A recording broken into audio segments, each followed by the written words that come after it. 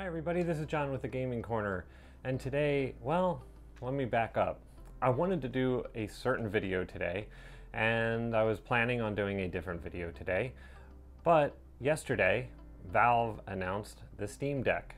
So, what is this thing? It is a handheld, basically a handheld PC that runs SteamOS. You can also run Windows, you can run Linux, you can run whatever operating system you really want to. It's basically a portable gaming PC, and so immediately there is tons of YouTubers and tons of influencers out there that had to give their 2 cents and praising it for its cheap price tag and all the things it can do. And my immediate thought when I read the press release and everything was, wow, this seems really awesome. But I decided to take some time and think about it, sleep on it, wake up this morning and see what my thoughts were. And I'm not as enthusiastic as I once was less than 24 hours ago. So the point of this video is I want to go over what this thing is, what it can do, and you know, this isn't the first time that Valve has released hardware. I still have this thing, which was terrible in my opinion, the Steam controller. Why they didn't decide to put 2 thumb pads, I don't know. This thing was just a disaster. I dug it out of the archives here, and I don't know if you guys could hear that, but it still has battery power. Pretty amazing. But there's that, and yeah, there was this too, the Steam Link, and the controller just turned off.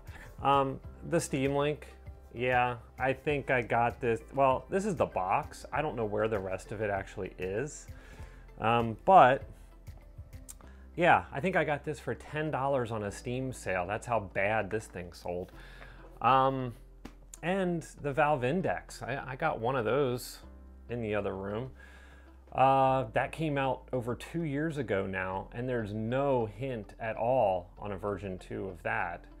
So, do you really want to plunk down $400 for an entry-level model of this thing? Well, we're going to talk about that right after the break. Stay tuned.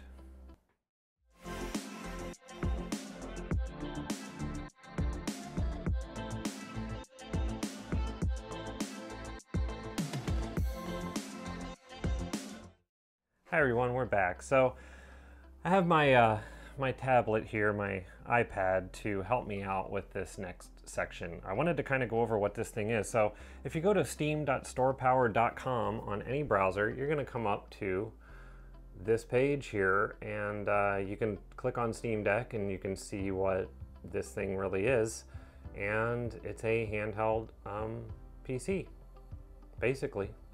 It's got some controls that you would expect to have on a gaming machine, and it's built by Valve. So, all right, all good, right? Sounds great. There's 3 different SKUs for this. So there's a entry-level 64 gig model, which is an eMMC hard drive, which is a slower type. It's kind of your normal SSD that you would buy at Best Buy or something that you would put in your computer. So that one goes for $399. Then there's a 256 gig NVMe SSD that goes for $529, and a 512 gigabyte NVMe SSD, and that goes for $649. Okay, $649, that's kind of a lot. Also along with that, you get a premium anti-glare etched glass screen, an exclusive carrying case, exclusive Steam Community Profile bundle, and an exclusive virtual keyboard theme. Okay, so reservations start July 16th, that's today, at 10 a.m. Pacific time, that's 1 p.m. Eastern time. And do I intend on reserving this? Well, for $5 you can reserve it. So yeah, I'm gonna reserve it. Am I gonna buy it? We'll get to that.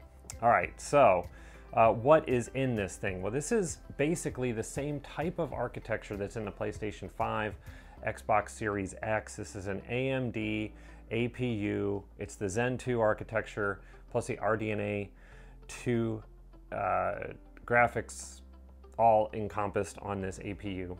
And so, but as opposed to the Xbox Series X, which has 52 cores and all sorts of wild goodness going on, this only has 8. So it's a slimmed down model of the same thing. Now, basically, you probably cannot get much bigger than that in the small form factor that they're trying to go for here.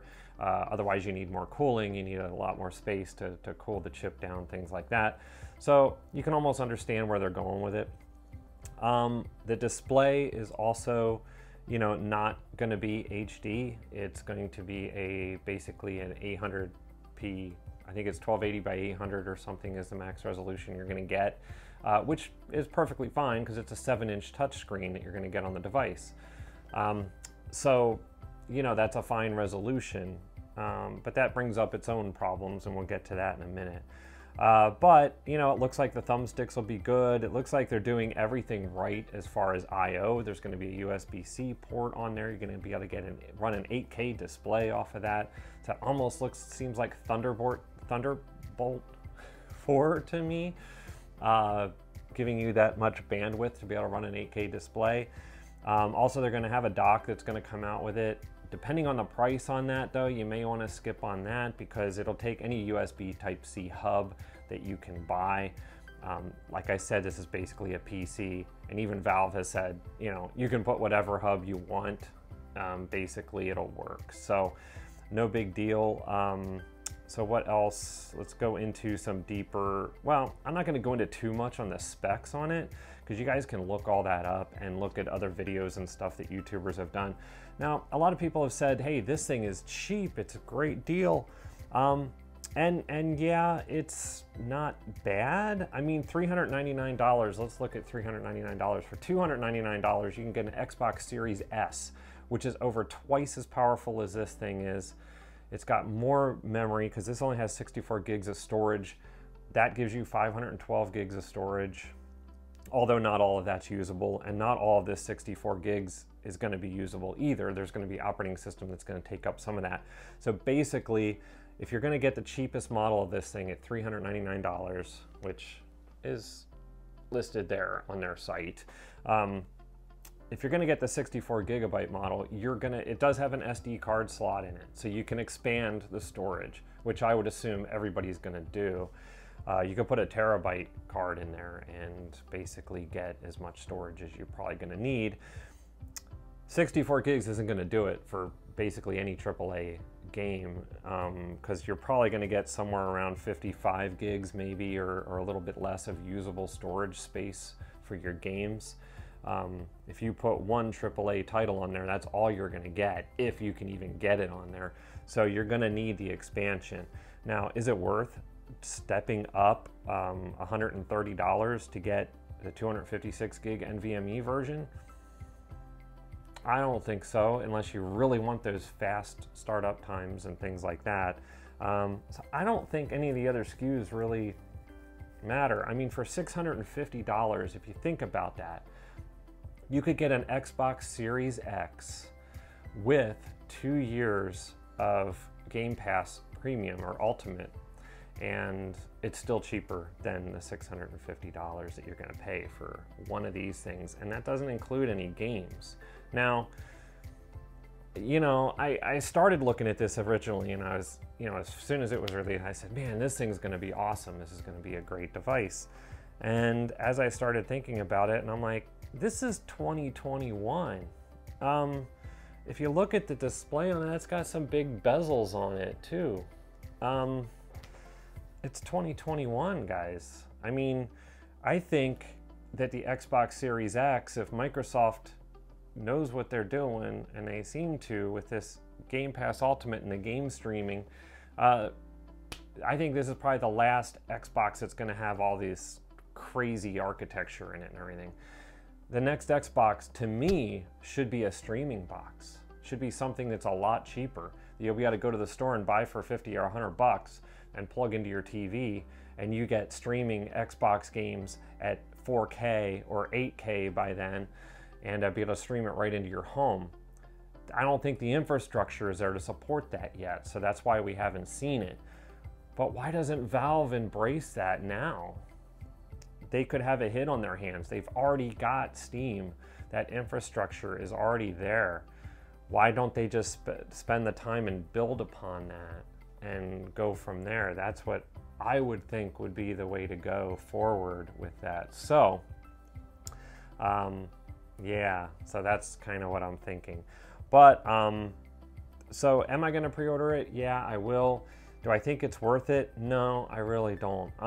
I think it's going to be awesome. But also, one more thing I wanted to say too is that AAA games on a small 7-inch screen, like just with Xbox Game Pass streaming on my phone, and I have a pretty decent sized phone. I have a Galaxy Z Fold 2, which when you unfold it, you get a pretty nice sized screen for a cell phone.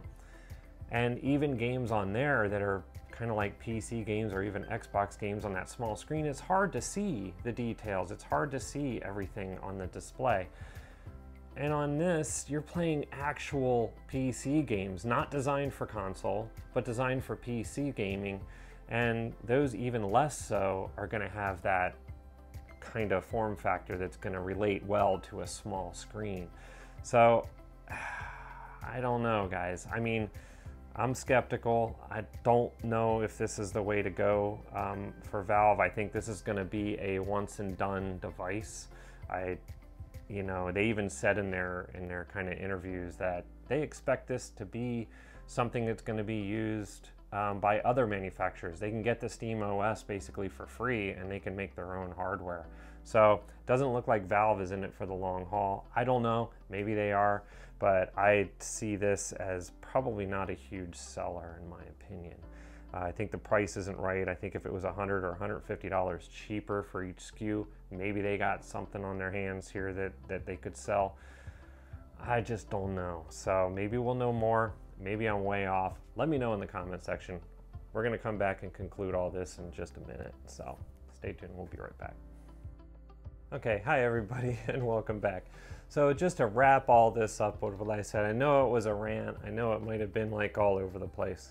But I really am thinking that Valve is missing a golden opportunity here to release something that is different, that hasn't really been done. And I don't think they're doing that with this. I think cloud gaming is the future. I think Microsoft has proven that. I think Sony is a little bit behind there. I think they're going to try to catch up in that realm as well. And I think Valve would do well to try to embrace that and bring that to the masses. This could be a way to do it in a handheld way. But I really don't know if PC gaming is really a great move on a handheld device.